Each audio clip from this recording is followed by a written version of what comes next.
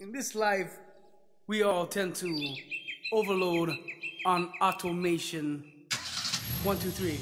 Hey everybody, what's up? It's Ed, Joy, and Quinn coming to you loud from Maui. Yeah, we went dark for a little while. It's been a while, like a couple of weeks, I think. Yeah, Quinn? But we had a lot of action, a lot of stuff happening. I think we went dark right before Halloween. Scary Halloween. Did you guys have a good Halloween out there? Yeah, I know we're what, 2 weeks behind? But our Halloween went great. It was a nice, calm evening, beautiful night. Normally it's rainy. For the past couple of years, I think it was raining, yeah? But not this time. This time it was beautiful. A good night. It was a Wednesday, so you really can't party. And then the following week, Quinn's wife, my daughter, started getting contractions, and so she was on watch, like high watch for about 5 days, yeah, a couple days. And then this past week, boom, she gave birth to a beautiful son. So congratulations, Quinn. Thank you. Yeah, his baby was born on Veterans Day. So what a day to have a birthday. You know, my brother is born on Christmas Eve. I know some people who have kids that was born on Halloween and holidays like that. And it's tough, man. It's tough to have your birthday on a day where, you know, like a holiday like Thanksgiving or Christmas, you know, people, it's not as special, you know, to me, this is what I think, you know, and no offense to all you birthday people out there who have birthdays on Christmas or New Year's or stuff, but this is my opinion. To me, it's not that it's not as special, but it doesn't feel as special because there's so much other things happening. And I just know this because, like, my brother, on Christmas Eve, you know, that was the night where we all would, you know, sing carols when I was a kid, sing Christmas carols and open a present and all that. And in the mix of all that, we got to squeeze in, oh yeah, let's sing happy birthday to my brother, you know. So, you know, it was still special, but I had the feeling that at times that, you know, we was just kind of squeezing it in there. So, but to all you people out there who have birthdays on holidays, hey, it's probably even better for you. You get double presents. Yeah. I don't know about Veterans Day, though. Veterans Day, you get presents? Yeah, but it's not as bad as like being born on Christmas. To me, I'd rather be born on Veterans Day or Memorial Day. Oh, yeah. You know, holiday-wise, because even Easter. I was saying he's not going to get double presents. No. It's just all those guys born on Christmas and, you know. To me, the worst would be New Year's, man. You know? Because everyone's trying to celebrate the end of that day. And it's like, dude, it's my birthday, man. It's just begun. Yeah, so we kind of went dark because of all those reasons. And I hope it's a good enough reason for you people out there. Although I've been noticing that you've been enjoying our past episodes. So for those of you who, you know, this is your first time listening to us, this is episode 20, Loud from Maui. You might want to go back to episode 1 and maybe try and catch up. You know, listen to the other episodes. And of course, what, guys? Like and subscribe. Right, Quinn? Oh, yeah. Comment. Comment. Yes, comment. Don't be afraid to comment. We don't mind. And besides, if it's a bad comment, I'll just let Quinn read it. So, yeah, but I did miss you guys. I did miss talking on this podcast. And so I'm glad we're back for episode 20. Hey, you know what? I wanted to do some corrections, of course, for the last episode, 19. First of all, I'd like to apologize for that episode. I kind of pulled it out of my ass. It was one of those moments where we recorded the entire episode and then it got erased. And then so I had to do it all over again. And so I apologize for being lackluster. And also, I'm apologizing for making some mistakes, which I always do. I told you guys I'm going to make mistakes, and so here I go. I'm correcting those mistakes. First of all, it's not Zubair, Habib's cousin that got hit by Connor. I called him Zubair. It's not. It's Zubair. It's not Kuber. I called him Kuber, and it's not. It's Zubair. So. My bad on that one. And the actor for the movie Split that I was telling you guys to go and watch, because that way when Glass comes out, we'd all be on the same page. That's that M. Night Shyamalan series. The name of that actor from Split is James McAvoy. I didn't even say his name. I just said how good of an actor he was. He also played the young Professor X on X-Men, right? So yeah, he's pretty good. He's pretty good. So that's it for the apologies. Not bad, not too bad, but you know, I know that I was kind of flustered to episode 19. I wasn't as relaxed as I am now. So forgive me, people. On with the show. I got a good show for you guys because I have an interesting topic here that I know you guys are going to want to talk about. It concerns our safety on our roads. You know me with being safe on the highways and knowing what lane to be in when you're driving like an idiot, driving slow, you know, get in the right lane. A lot of people, they've been complaining about that lately, and it's just funny because that's my number one complaint. I can't stand that.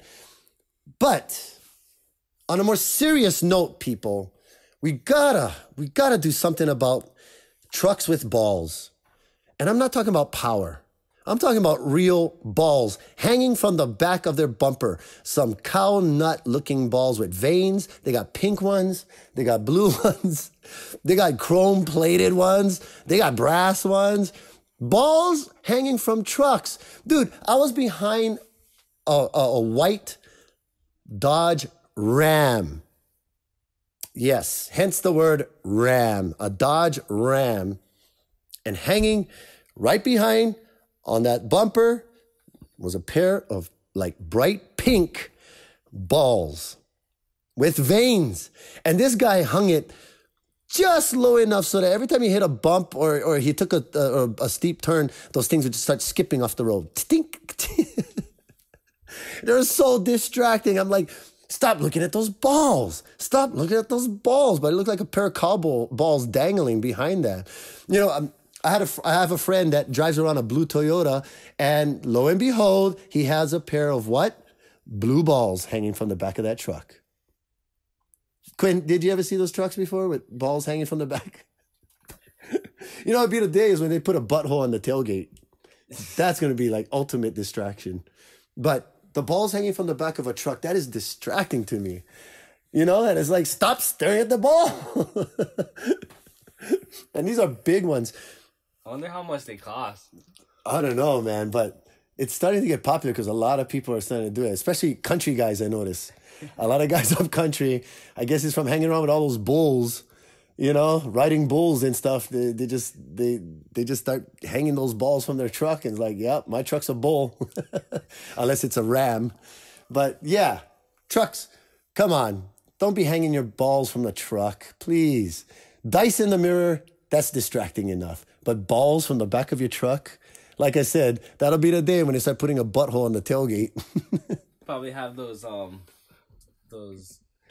full print tailgates. Oh, with a tail? Have like some chick on the back or something. No, but these are real balls hanging from the truck. I seen one the other day with this guy had like 2 deers on top of his tailgate. Oh, yeah? Like a picture of him. Oh, wow. Yeah. Wow. See, that I don't mind. That is all right. But when you got a pair of balls hanging from your truck, and you know, it has to be a truck. You can't have a pair of balls like that hanging on a car. You know what I mean? Like a Nissan Maxima. Or like yours, an Altima. Yeah? Imagine a big pair of balls hanging off on the back of your Nissan Altima. I might buy a pair for the van. Oh, even a van. Even a van. You can't have balls hanging from a van. It's like, if you look at a cat or a rabbit, tell me which one you think is the male, which one is the female. It's hard because you can't see, there's like no balls. You know? There's no balls and the pecker's gone. Like, you know, I've had rabbits and it's hard to tell which one's a male or a female because they don't have balls hanging down. Not like a dog, you know? Imagine a cat walking around with a pair of dog balls. Oh my God. So like, you know, small cars, they're like cats or rabbits, you know, you don't see mice running around with big old balls hanging from the back, you know? So like those little, what is those Leafs or, you know, those cars, the Teslas, those electric cars. Imagine those with a big pair of balls hanging from the back of the bumper. No, but you know what they hang on those cars, right? Those trolls. You know, those troll dolls with the hair? Or they hang like little beanie babies. You know, small little things like that. Cute little toys, you know, dorky stuff like that. But I'd like to see a Nissan driving around with a friggin' pair of cow balls hanging from the back. Interesting topic, hey, guys? Let's get on this. Enough. Enough. Oh, it is funny, though. It is funny. You know, speaking about having a pair of balls, some people out there, you know, you got to grow some guys out there, you got to grow some balls, man, and stop driving like an idiot. There's this one person driving up the highway. Now, granted, the speed limit's what, 45? I think it was 45. This guy was going like 38. It's like, step on it, dude. What's wrong with you? I mean, it was raining and the wind was blowing pretty hard, but grow a pair. That's the kind of guy that needs balls hanging from his truck. You know, the guy that's driving under the speed limit. Oh. Anyway, enough with trucks with balls. So, Quinn, your new son, how is it? It's great, man. It's awesome. Yeah. It was frustrating at first, you know. Oh, I know. Had to fly out to Oahu. out, man. But hey, Kapiolani is, to me, the best. Oh, yeah. Their treatment, awesome. They're awesome. I went out to Kapiolani with my wife, 22 years ago. When she gave birth with the twins, we had to go Kapiolani. She was bedridden for almost 2 months. And Kapiolani was there. They were just on it. Awesome. Gave birth to my twins there. One of my twins had to stay a little bit longer, you know, in the incubator. But look at them now. Yep. And now one of them is a mother. And her son, full circle, went to Kapiolani. And they did good, huh, Quinn? Oh, yeah. No, yeah. I mean, you know, I was pretty bummed out at first, but then after I got there, I kind of realized how fortunate we were. You know, we were there for like a couple days only.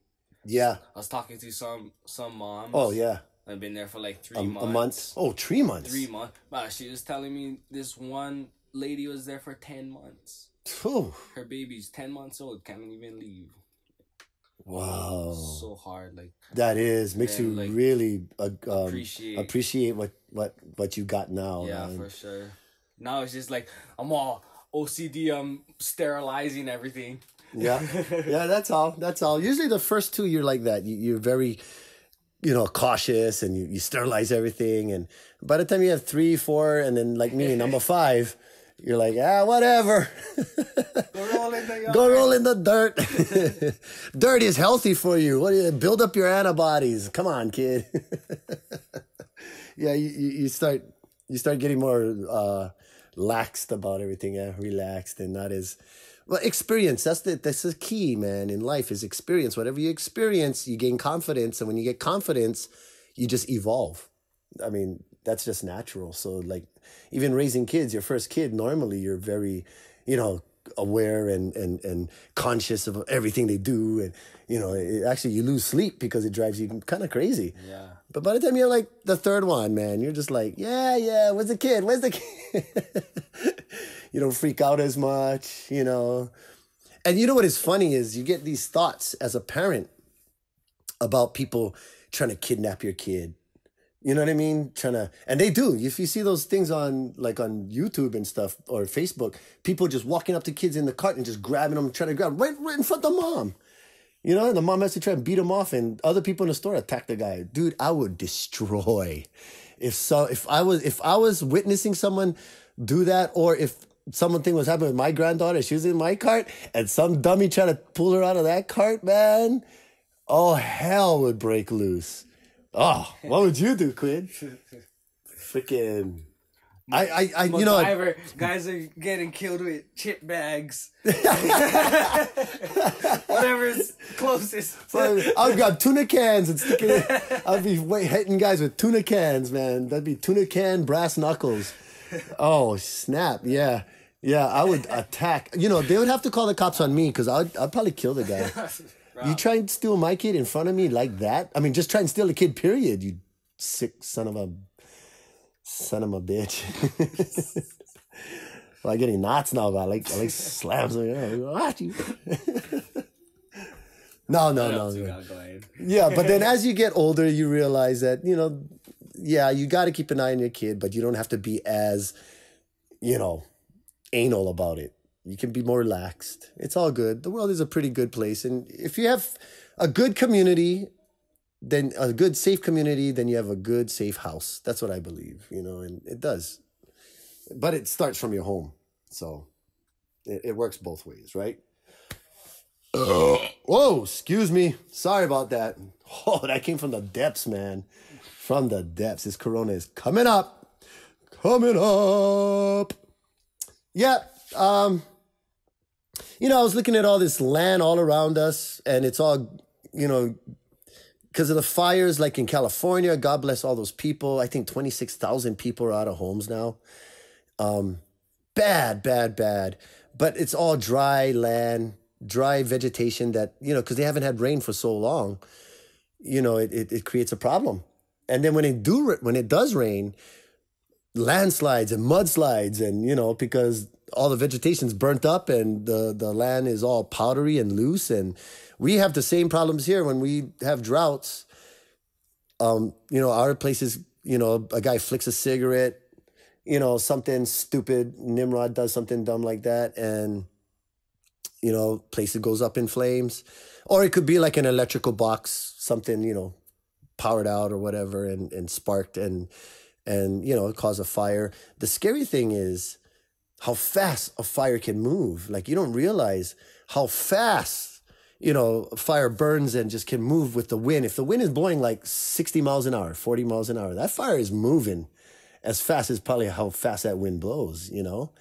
And they say that the California fire was burning up like something like 80 football fields worth every minute, or every, like, something like that, like 80 football fields worth. Ah, that's crazy. Let me look it up. Yeah, look it up, man. It was bad.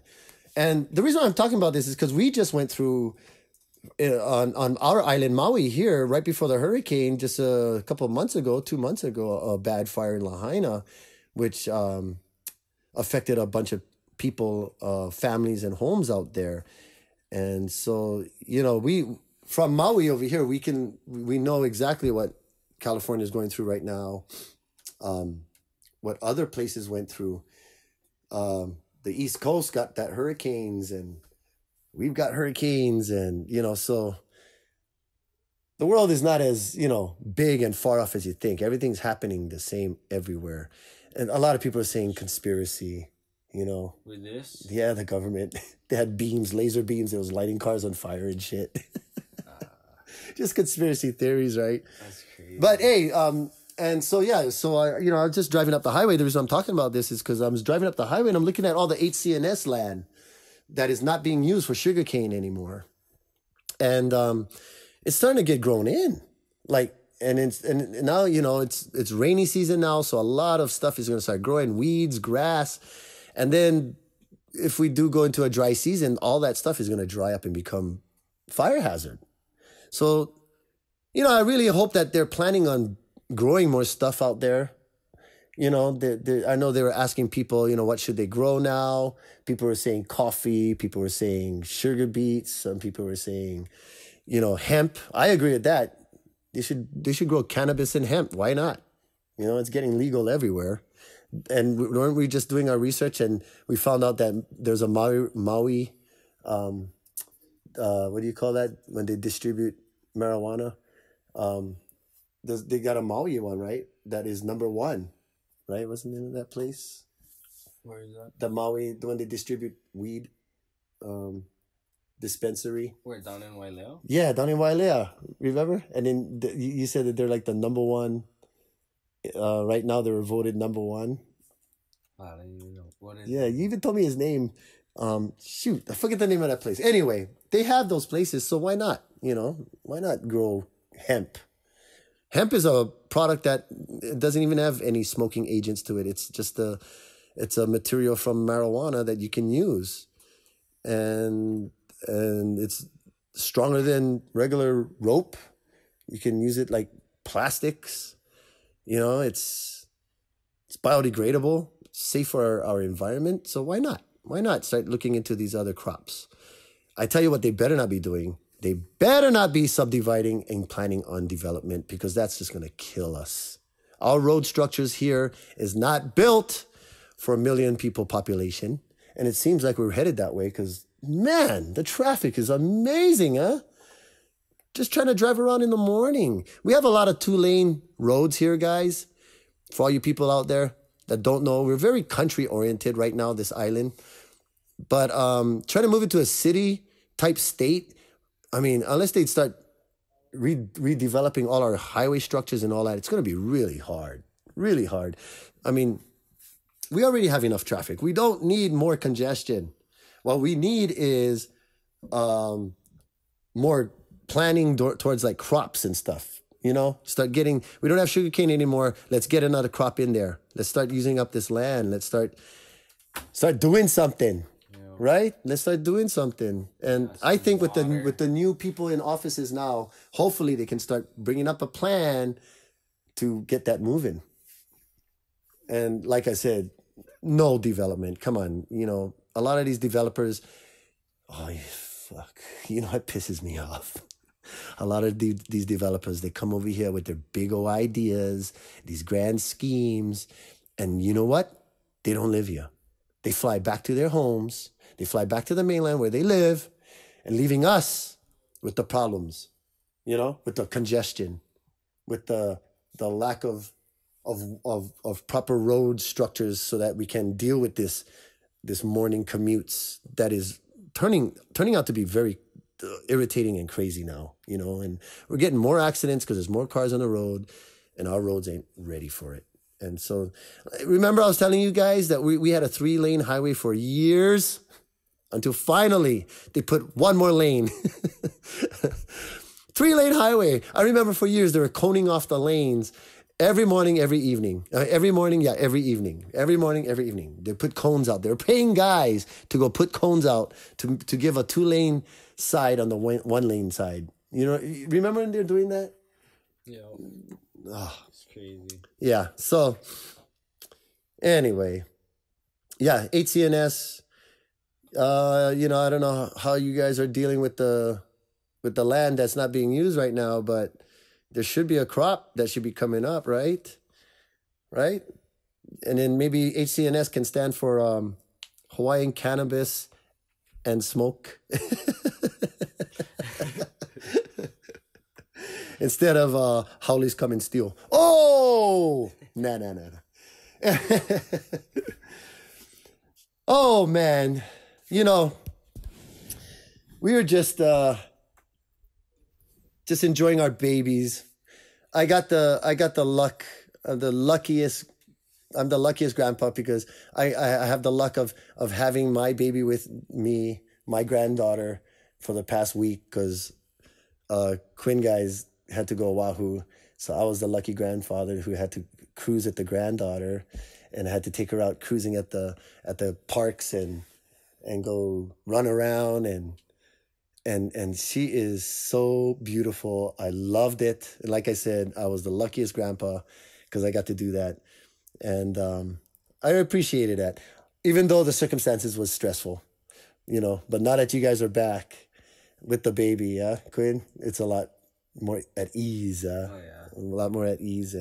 But I do appreciate having my granddaughter this past week, just me and her. And I got to call in sick, you know. I got to go with her to Kalamanu and let her go jump on those sea creature, you know, that little park in the mall, and she's jumping on the turtles. And at first she was afraid. She was real cautious. She was walking around, and then she saw this one boy, and he's like 2 years old, and he was just jumping all over everything, and he would crawl to the top, and he was like, you know, watch. And he'd jump from the top. I'm like, oh, I was going to have a heart attack. I was like, and the mom's like, oh yeah, he does that all the time. I'm like, holy shit, he's crazy. So my granddaughter, seeing this, I guess, you know, she likes to follow along. So she starts like trying to crawl up to the top. I'm like, wow, she's trying to go. Then she goes to jump. I'm like, whoa, whoa, whoa, whoa. Oh, you're not that skilled yet, little one. Oh, man, but she loved it. And, you know, I forgot how exhausting it is to watch a 1-year-old, you know, or what, she's 14 months, run around, touch everything, like from here to there to this. What's that? What's this? Oh, boom, boom, boom. I'm like, oh my gosh, put that down. Come over here. Oh my gosh, you know, I'm trying to run after her. And it was, at the end of the day, I was so exhausted. Like when she went for her nap, I went down too, man. Oh, but yeah, reliving my youth as a father, you know, when I was young. All worth it. All worth it. But, you know, I think when I was younger, I never got tired like that. Because I was in my 20s when I started having my kids, yeah, like you. So now that I'm in my like mid-40s, to have a kid now, crazy. And I know people, classmates of mine, and holla you guys out there, I love ya, but you crazy that have kids right now, 2 years old, 5 years old. In their mid-40s. Hey, props to you guys, man. I bet you guys are on a clean keto diet, yeah? Trying to take care of your health so you can have enough energy to just last. Because I forgot how hard it was. You know, like I said, I was in my 20s when I had my kids. So when a lot of people was out clubbing, I was rocking babies to sleep. Yeah. That's how I feel now. But, you know, it's worth it. Because you don't want to be having little babies at 40, you know, and a lot of people, especially in my generation right now, who were career opportunists, you know, who went for the career and, you know, props up to you, good job. And now they're in a good position in their life financially and they got good jobs and stuff. But now having a kid right now, man, that just takes a extra special person. I wouldn't be able to do it, man. And you know, once my youngest child turned 14, now he's 15. You know, once he started turning that teen age, and now he's in high school, I'm starting to slowly feel the freedom. You know what I mean? With the exception of my grandchildren now, which I don't mind, but I am starting to feel that freedom again. Like I can go out now. You know, my wife's like, what do you want to do? I said, I don't know, let's go out to eat. Yeah, you know, we'll just go. You know, we don't have to pack up no kids, no vans.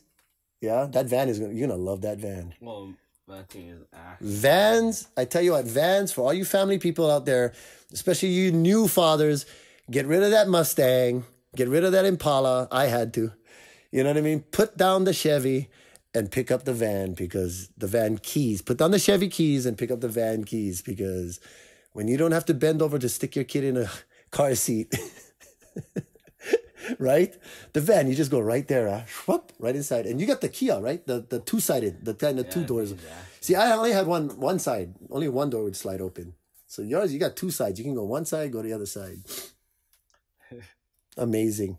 Nice and fast, huh? Yeah. Hey, did you ever find out that information that you was looking up? Yeah. So I couldn't find how fast it was burning the fire, but yeah, I heard it was like 80 football fields like a minute or something crazy like that. It's crazy though, but like 79 reported dead, 1,300 people missing. Oh my gosh.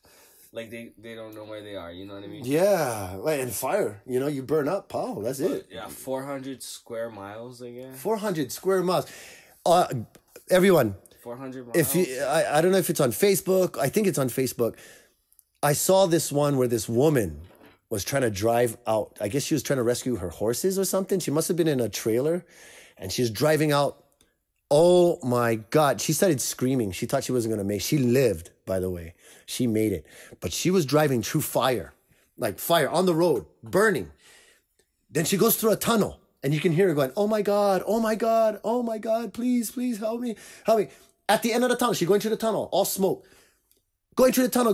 As soon as she's reaching the end, you just see orange. More fire. She come out of the tunnel, fire. Oh. And she's driving through fire. And at one point, there was so much fire on the road, she put on her windshield wipers because it had ash coming all over. And she was crying at the driver's seat. She was crying, just saying, please, please help me. Oh man, so intense. So intense.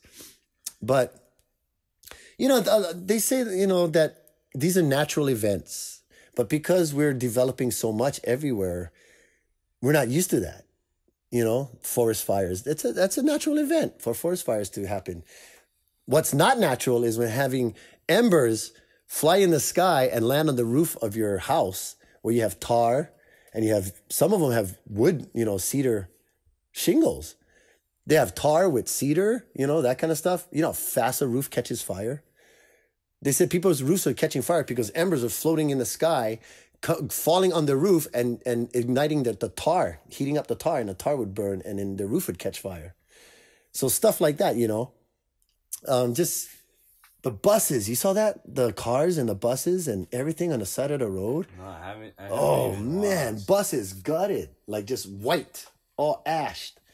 Entire buses, cars abandoned. Yeah, horrible. Nah, just looking online right now, like this whole subdivision just Yeah. all ash. You see Yeah. where houses were. Yeah. Crazy. I know. Sad. That's when you gotta stay tight with your community, and everyone has to help each other out. Like the people in Lahaina, you know, the community stepped up and helped.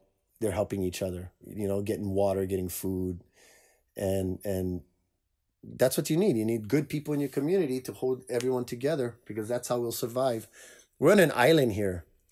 So what people got to realize that move here from the mainland and stuff that don't know this is that you're in an island and we all need each other.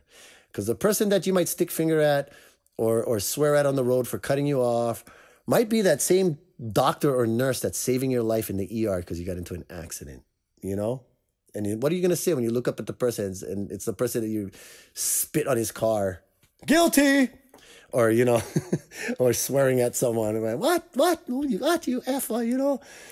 And then, you know, you open your mouth because you have a cavity and the dentist ready to pull a tooth out. You look and it's that guy that you're swearing at, you know, on the road. Is like, shame. So that's what, you know, that's what it's all about. Anyway, moving on.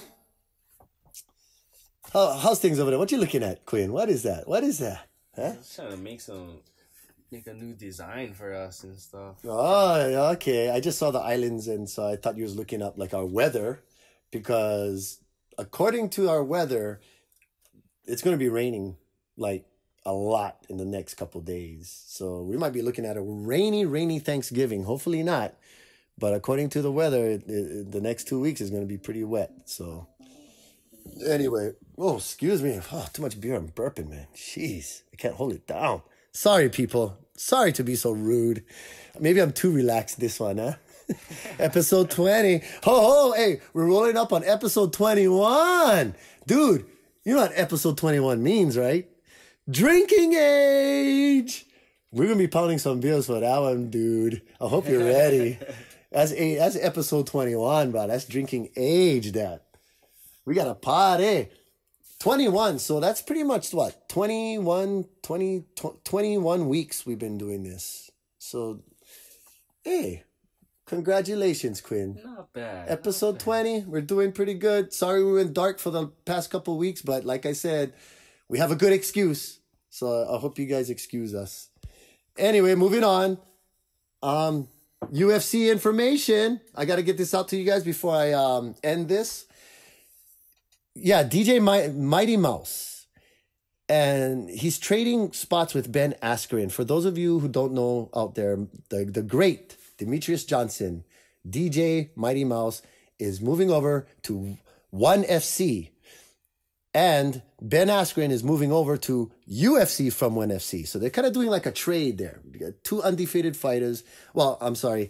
DJ just lost to Cejudo, but it's all good. So he's going over to ONE FC. Ben Askren's moving over to UFC.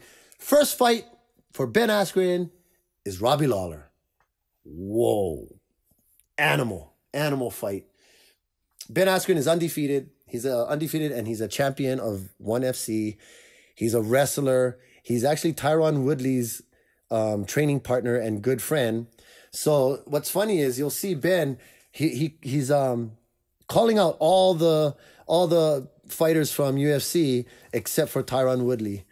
And that's because they're friends. But he puts it to Darren Till. He calls out Covington. He calls out everybody that thinks they can tap. You know what I'm saying? And good luck, man, because Ben is a big Khabib, basically. And this is how they're comparing him to. They're saying Ben Askren, if you want to compare him to Khabib, would be like Khabib's older brother. That's how good he is. And once he grabs you, I saw a couple of his fights. Once he grabs a guy, it's like the guy can't get away. Like they can't get away.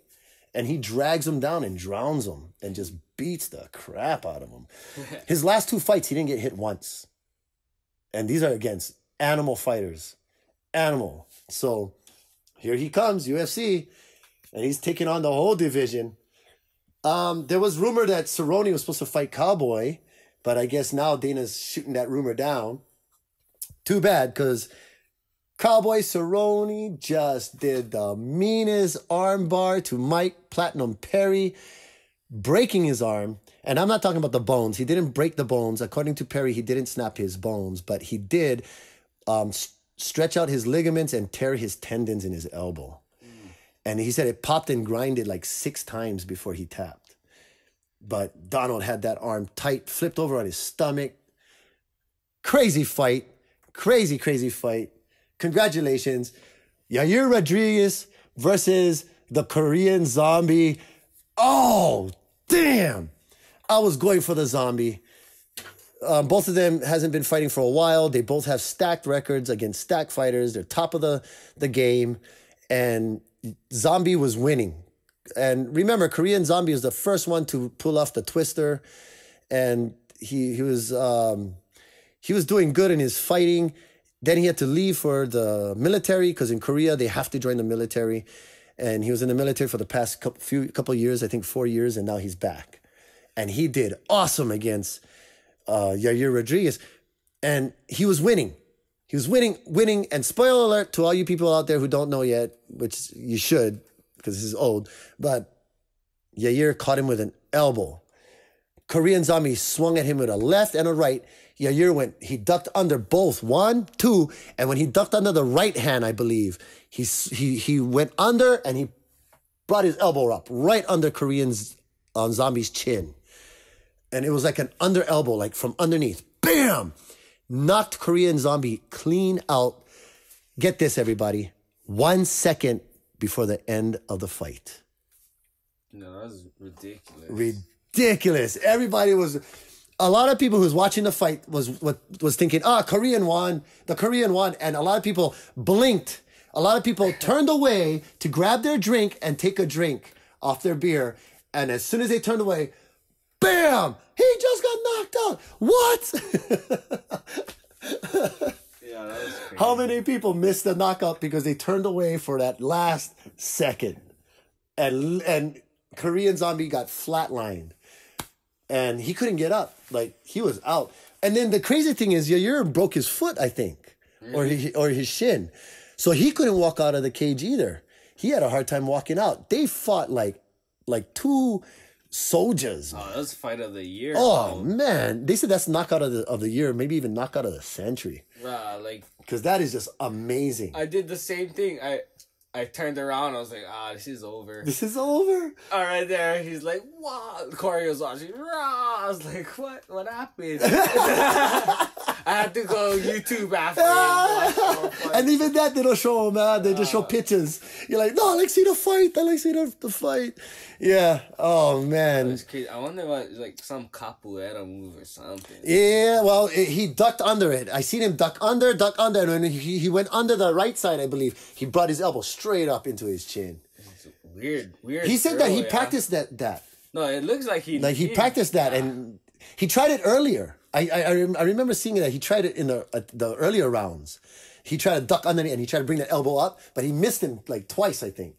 And I was thinking, I'm like, wow, I wonder if he's doing that on purpose. Looked like he almost got him with that one. And then that last round, last second, pop, caught him right on the button. Yeah, that was crazy. Yeah.